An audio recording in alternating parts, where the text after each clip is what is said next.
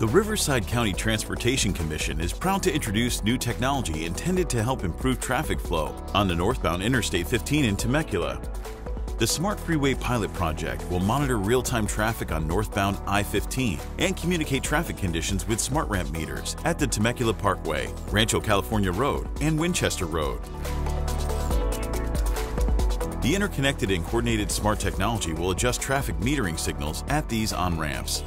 Motorists will hold at the on-ramp stoplight while the system analyzes traffic conditions between the three on-ramps. Vehicles will then be released onto the I-15 in coordinated time intervals and will help maintain a consistent traffic flow on the freeway. This pilot program will move vehicles through the on-ramp at a rate that will prevent backup on local streets. Variable changeable digital signs will be placed to alert motorists of the recommended speed limit as they approach Temecula. This is intended to reduce stop and go traffic and help vehicles move through the area at a consistent pace.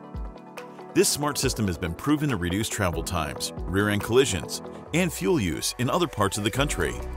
RCTC will be the first to use this innovative traffic solution in California and only second in the entire country.